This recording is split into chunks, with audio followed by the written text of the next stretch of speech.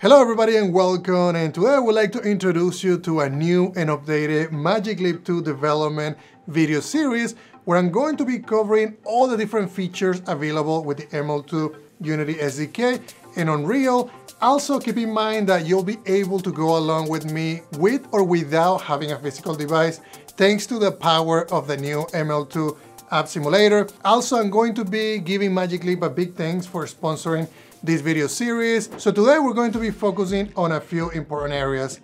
We will go over installing all the new development tools. We're going to also be checking the ML2 OS software and applying updates as needed. Also enabling developer mode on your ML2 OS, Unity project setup, and lastly, we're going to be running and deploying an ML2 application to the device and also with the App Simulator. If you're ready for this, let's go ahead and jump into my computer and start working on it. All right, guys, so the first thing, let's go into developer and we're going to also go into the portal. Once you're going to the portal, click on download ML2 tools. And here you can download for Windows or Mac OS. I'm going to be clicking on Windows just to make sure that I download it. And then we'll just wait here for the hub to get downloaded and then just click on it.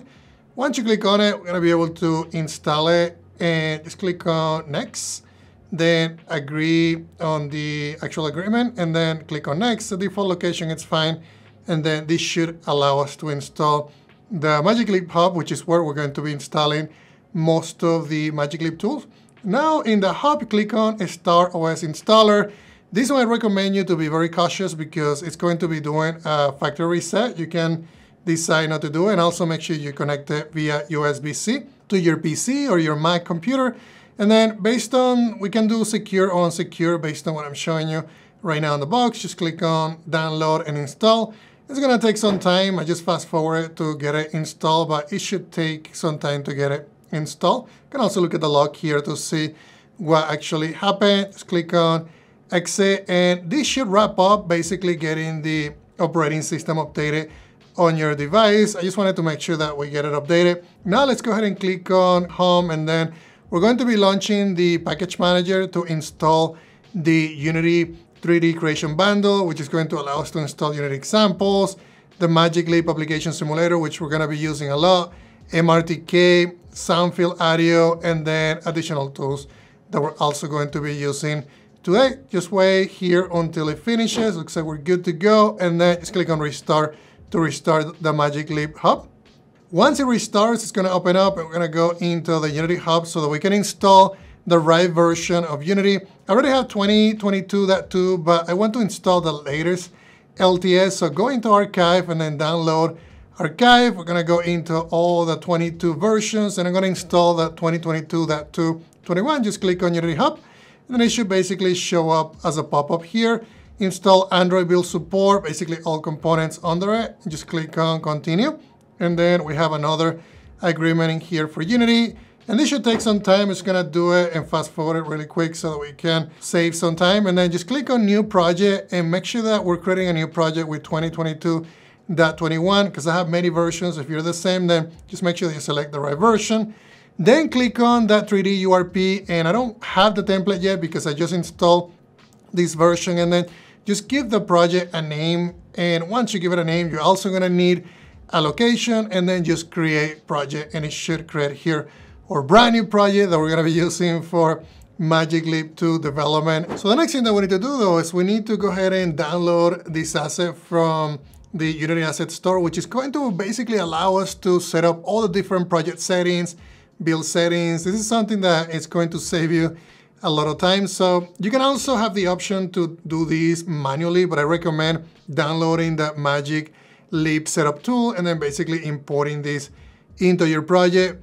Once you get it downloaded and installed, you're gonna see this pop up, and this is going to basically help you configure the project. You can locate the SDK, fix different settings. And normally this is something that I wish we had with different applications and templates because it's going to allow you to save a lot of time. Then it's going to tell you, okay, where is the actual SDK? Just go ahead and select it. I recommend using the registry from Magic Leap instead of having a local cache. That's just something that's going to make it easier. And then just go ahead and hit restart to basically change the project to use a new input system. And also once you get it up and running, we can say, yep, go ahead and restart it again. There's going to be a couple of restarts in here that we need to do.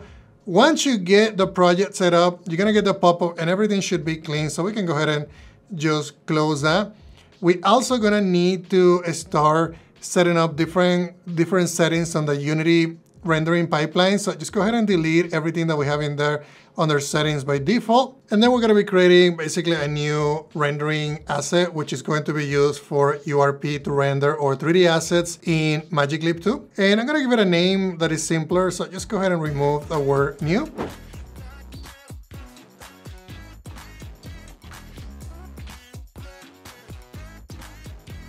Okay, so the next thing, we need to go to File, Build Settings, Player Settings, and we need to basically grab that file, the Universal Rendering Pipeline asset, and associate it with our graphics. So let's go into Graphics, and then just click on the option here to select it. Just click on Continue. The next thing that we're gonna do is let's go into Settings in our actual device, and then About. And if you scroll all the way down, you're gonna be able to see Build Number. Just tap it a couple of times until you have enabled developer mode.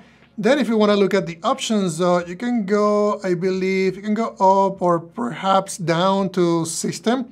And then you're going to see that now we have the option Advanced, Developer Options. You're going to see that we have multiple options in here. Just make sure that USB debugging is turned on. So now the next thing is let's go ahead and remove the main camera because we're going to need to grab the actual XR rig.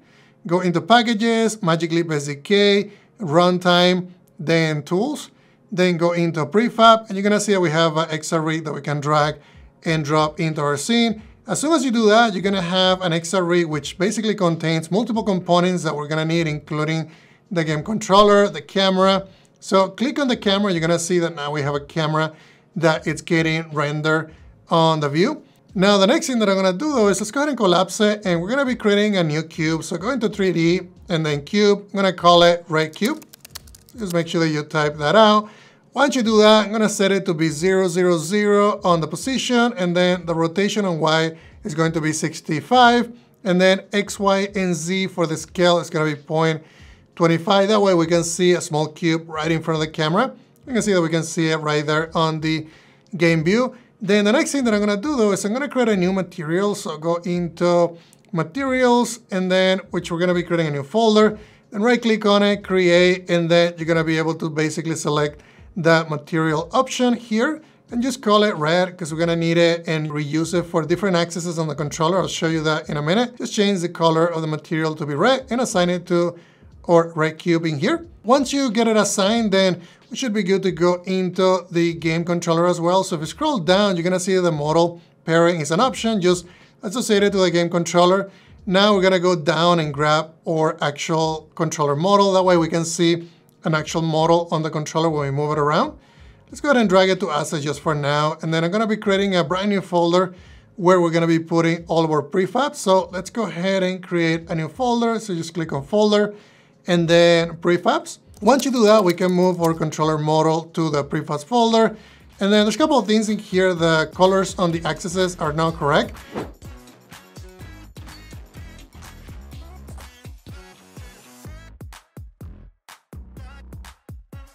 Okay, so it looks like all the axes are now correct. And the reason why they weren't correct is because it was using a different pipeline instead of the URP. So we should be good to go now. Now, if you go back though, let's go ahead and make that basically a component associated with the game controller. So a controller model is going to be associated with model prefab, which is going to be instantiated automatically when we run the scene. Now go into File, Build Settings, and then we should be able to deploy this to our device. I already have it connected to my computer via USB-C. So we can also hit Build to be able to build it. I'm gonna replace it with the previous build, and now we should be able to test it.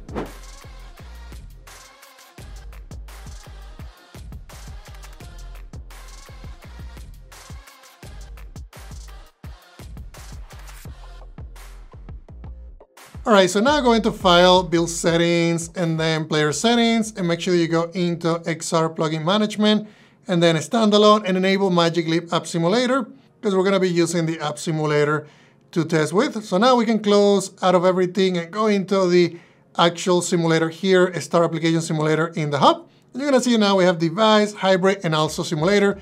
Let's use the simulator for now. You also have different options in here for SDK, so just click on Connect. Once you hit connect, you're gonna see that now we have this really cool view of the simulator. So basically it's simulating a desk. We can move around as well. I also have hands and I also have a controller. And then I can use the scroll wheel on my mouse to basically move in and out. Also on the scene view, you can also see that I can move around. I can also select different objects. And there's just a lot that we can do here. We can also, if we wanted to, change some of the rendering options. You can see that I can go darker or lighter.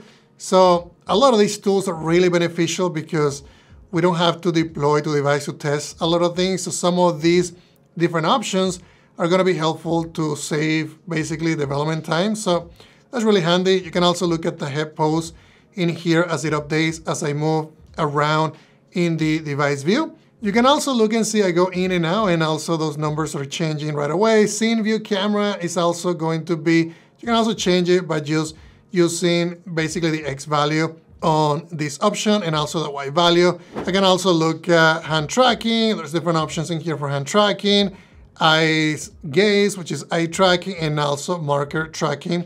And then there's also different permissions in here that you can also simulate. If you didn't want to allow something, let's say that you don't want to put that in your manifest when you deploy, you can simulate it in here. And you can also simulate system events, which is really, really powerful. So let's see how we can test it. So hit play in Unity. Once you hit play in Unity, you're going to see that now we have full control here in the actual simulator. And just know that anything that we do here in the simulator during play mode is going to be all reflected in Unity. So here I'm changing values on the app simulator and it's getting reflected in Unity. I can also go the other way around, right? I can also move something in Unity and then it's going to be changed right on the other side. So in this case, I'm changing it right in the app simulator and everything is changing. So I can also tilt the controller and all of that is also changing in real time. But if I wanted to do that in Unity, you can also see that that is getting changed on the other direction. So you can also do the same thing with the device though. If you wanted to just test this scene without having to deploy and not using the app simulator, you're basically using the app simulator, but it's getting rendered right on the device. You're gonna get a pop-up on the device that you need to allow. Once you hit play, you're gonna see it now. We can see this right on the device without actually having to deploy. So in this case, the app simulator is streaming that information to the device, and that's how Unity to the app simulator and app simulator is streaming it to the device. So that's how the communication works. So this is really powerful because again, it's going to save you time. Well, I hope you had a lot of fun and learned a ton. I also recommend going over the ML2 development portal, which is going to be linked in the description. And also, if you have any additional questions regarding of what I just mentioned, let me know in the comments. And don't forget to subscribe and hit the notification bell because it's gonna help me in bringing you a lot more videos in the future. Thank you very much, guys.